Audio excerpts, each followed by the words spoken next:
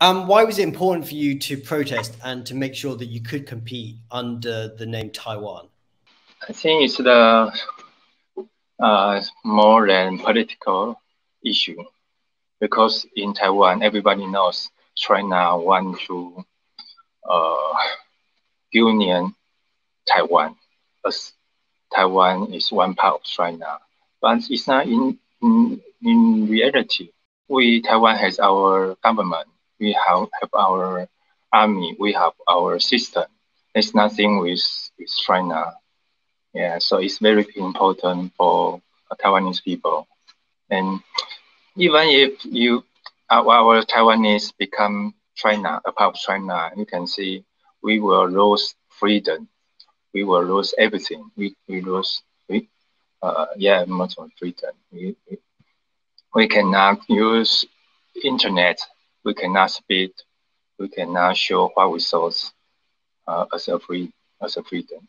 How did it feel to be able to compete under Taiwan rather than Chinese Taipei? Yeah, when we can compete as the Taiwan, the country of Taiwan, we are very happy. And the foreign friend, or USA, many friends, he told us, you make the right things. You are right. You need to protest for your right. You are not, Taiwan is Taiwan, China is China. Yeah, we are happy to have many supports from many friends, the other athletes, and also the staff. You need to protest your right.